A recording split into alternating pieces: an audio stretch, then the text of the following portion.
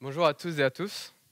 Je me présente à vous en tant que Amine Diouane, artiste, violoniste, compositeur. J'ai suivi un parcours assez classique. J'ai fait une quinzaine d'années au conservatoire. Là-bas, j'y ai appris le chant, le solfège et j'ai fait de l'orchestre. Ce qui est incroyable, c'est qu'à l'orchestre, on apprend à jouer, on apprend à s'écouter jouer. Et enfin, le truc le plus important et le plus difficile, on apprend à écouter les autres jouer. On ne s'en rend pas compte, mais c'est toute une discipline d'arriver à se concentrer sur ce que l'on joue et d'écouter ce que la personne à côté fait, de réussir à se coordonner si on est en avance, si elle est en retard, pour avoir un rendu agréable à l'oreille. J'ai jamais rêvé d'être violoniste professionnel. J'ai toujours voulu garder ça comme une passion, comme un exutoire, comme un moment d'évasion, parce qu'on nous fait très vite comprendre quand on est jeune que la musique, il y aura beaucoup de gens toujours plus forts que nous, à moins d'être un acharné, de travailler 10 heures par jour, d'avoir un talent inné. C'est très difficile de pouvoir y vivre. Et jamais de la vie, en fait, j'aurais imaginé que ça serait une vidéo de moi, Camoun, de Kalash et Damso reprise au violon, dans la cage d'escalier d'un ami à moi, tournée le soir du Nouvel An, qui me rendrait violoniste célèbre. De là, s'en est suivi de nombreuses collaborations. J'ai travaillé avec de nombreux artistes, allant de la variété jusqu'au rap en passant par la pop. Et j'ai pu développer mon oreille, mon écoute et ma musicalité. Aujourd'hui, je vais vous parler de l'influence qu'a la musique sur le cerveau et de comment elle peut tromper nos sens et nous faire voyager. Je vous rassure, je n'ai aucune notion en neurologie ni même en médecine, mais l'histoire que je vais vous raconter s'appuie sur des expériences que j'ai vécues et sur la manière dont je conçois la musique et sur comment elle peut tromper notre cerveau. Avant toute chose, j'aimerais définir deux termes, le terme d'émotion et le terme de sentiment. Une émotion, c'est quelque chose de très intense qui nous submerge, qui a tendance à nous faire perdre nos moyens, tant elle est éphémère et tant elle tend à disparaître. Alors que le sentiment, lui, c'est simplement la prise de conscience de cet état émotionnel.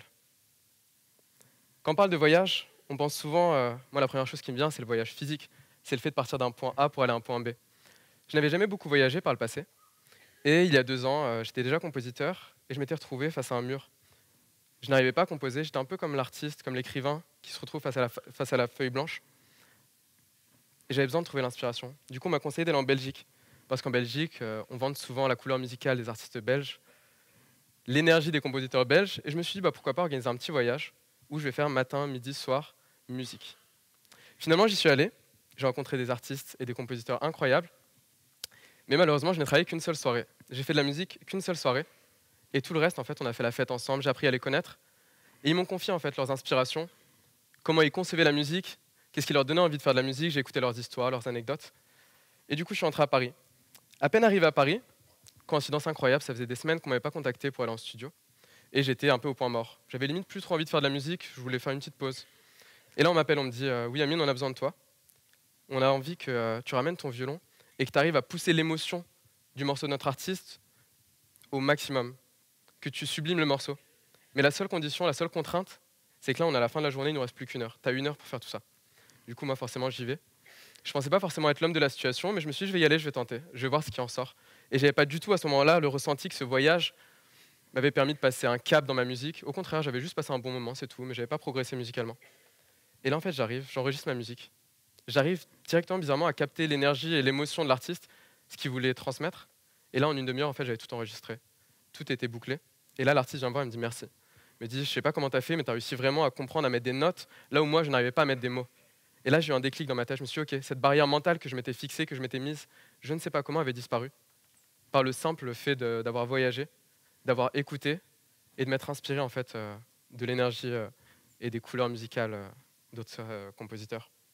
Maintenant, quand on parle de voyage et surtout de voyage musical, moi je pense aussi au voyage métaphysique. Ça va être ce voyage comme lorsqu'on lit un livre. C'est le voyage où notre corps reste, mais notre cerveau voyage. Notre cerveau est transporté ailleurs. Je pense aussi au dessin. Moi, ça a été très vite par le dessin que j'ai découvert. Lorsque j'étais jeune, j'étais ce genre d'élève qui m'ennuyait très vite en cours. Les journées étaient très très longues et le seul échappatoire, le seul exutoire que j'ai trouvé, c'était le dessin. C'est-à-dire, une fois arrivé en cours, je le dessinais. Et là, les journées passaient extrêmement vite. Je ne voyais plus les journées passer. Et pourtant, je dessinais beaucoup. En fait, avec du recul, je me suis rendu compte que tout ce que je dessinais, c'était des choses en action, des choses en mouvement. J'étais un grand fan de One Piece et je le suis toujours, et je dessinais que des scènes qui bougeaient. Et je me suis rendu compte en fait qu'avec la musique, c'est pareil. Quand je vous dis de fermer les yeux et d'écouter par exemple une musique qui vient du Brésil, que ce soit de la funk brésilienne, que ce soit de la musique asiatique, ou bien de la musique charbi d'Algérie, tout de suite en fait, ces premières notes, ces premiers rythmes nous transportent à l'autre bout du monde. Et ça, je trouve ça fou. J'ai envie de vous faire une petite démonstration. Je vais vous demander de fermer les yeux, de vous concentrer et de regarder, d'essayer d'imaginer qu'est-ce que la musique vous évoque. Je vais simplement allumer le micro avant.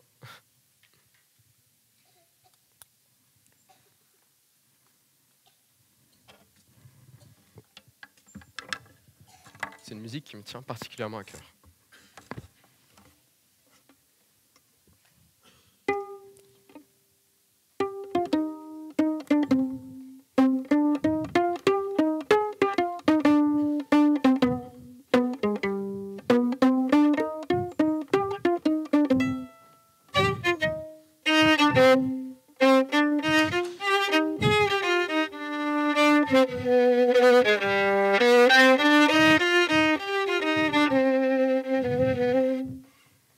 C'était Rachita, je ne sais pas si vous avez reconnu. Merci.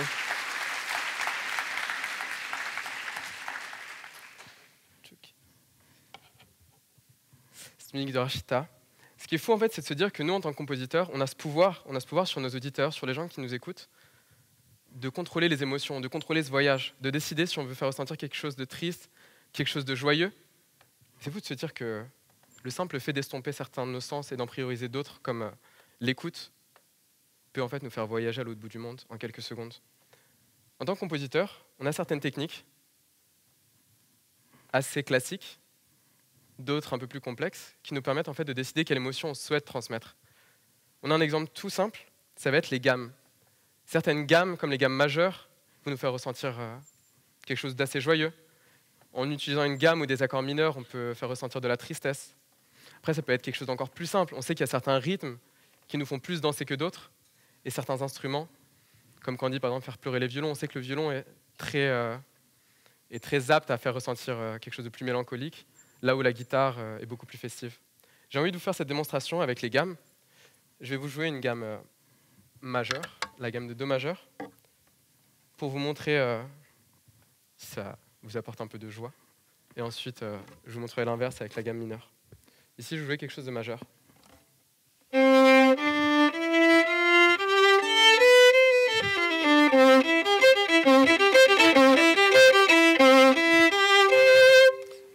Tout de suite, c'est assez joyeux. Et maintenant, on va faire l'inverse. On va aller sur quelque chose de mineur en restant dans la gamme.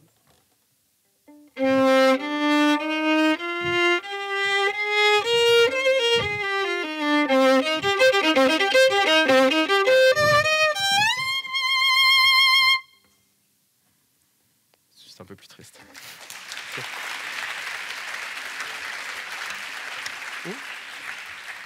Finalement, je vais garder le violon parce que j'ai envie de vous montrer en fait comment passer encore au-dessus et faire ressentir quelque chose d'encore plus intense.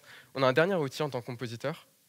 Je vous épargne tous les autres outils trop techniques, de décaler d'un millimètre quand on joue pour faire ressentir quelque chose d'un peu plus triste, un peu plus joyeux. J'ai envie de vous parler de l'improvisation. En fait, là, on ne contrôle plus le voyage. En tant que compositeur, on lâche, en fait, on est dans le lâcher-prise et on se laisse porter par nos émotions, par la musique, parce qu'on éprouve en écoutant une certaine musique. Par définition, l'improvisation, c'est le fait de jouer des notes de manière spontanée, sans même réfléchir à ce qu'on va jouer, sans même les noter, sans même les préparer. Ça peut se faire de deux manières. Soit en écoutant une musique et en faisant des variations, c'est-à-dire en changeant l'ordre des notes que l'on écoute, soit en jouant les premières notes qui nous viennent à l'idée, à l'esprit. Ici, j'ai envie de tenter. Du coup, je ne sais pas quelle note je vais jouer, mais j'ai envie de vous montrer ce que c'est une improvisation. Du coup, allons-y.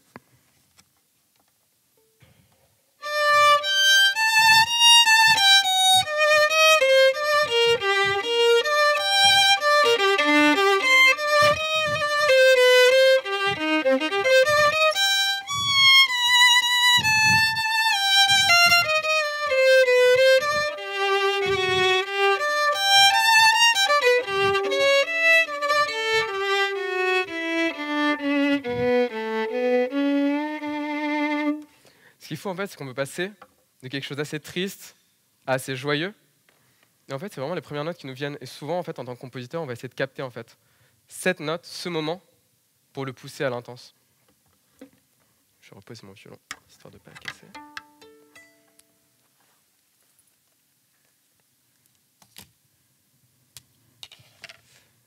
Ce qui est beau dans l'improvisation, c'est qu'elle tend à faire ressortir ce côté assez léger de la musique. Ça me fait penser à ce moment où on écoute une musique et où la musique nous rappelle un souvenir fort, nous fait penser à quelqu'un, nous fait penser à un endroit. Et on n'a pas d'explication, on ne sait pas pourquoi. Eh bien, c'est comme lorsqu'on revient d'un voyage, on ne sait pas ce que le voyage nous a appris, on l'apprend seulement une fois le voyage fini, lorsqu'on se retourne et qu'on fait le bilan. Eh bien, j'aimerais revenir sur ces deux termes d'émotion et de sentiment. On disait que l'émotion, c'était quelque chose de très, très intense, très fort, mais qui était assez court, assez éphémère. L'émotion dure maximum 90 secondes. Là où le sentiment, lui, comme je disais, c'était la prise de conscience de cet état émotionnel, lui dure entre 90 secondes et 70 ans. En fait, c'est au moment où le voyage musical se termine, qu'on décide de garder, de lier en fait ces souvenirs, ces mélodies à cette nostalgie et de conserver ces moments. Finalement, ce n'est qu'une fois le voyage fini, la musique finie, qu'on se rend compte de l'intensité du moment. Ce n'est qu'une fois arrivé au bout du voyage qu'on se rend compte qu'on a des musiques qui nous resteront à vie ou pas. Et une fois ce voyage fini, on se rend compte en fait que la musique tient toute son intensité, non pas forcément de la théorie musicale, mais de cette légèreté. Cette légèreté où en fait on se laisse porter comme une vague par la musique.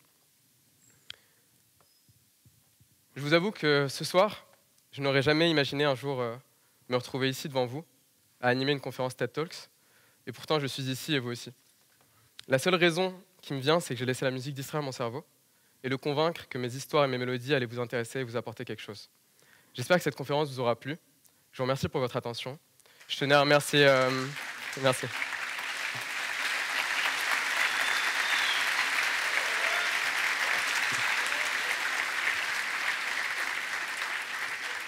Merci. Je tenais enfin surtout à remercier l'équipe TEDx pour m'avoir invité et accompagné dans la préparation de mon discours, et tous ceux qui me soutiennent, mes proches, et tout particulièrement ma sœur, sans qui je n'aurais jamais réussi à accomplir toutes ces belles choses. Merci.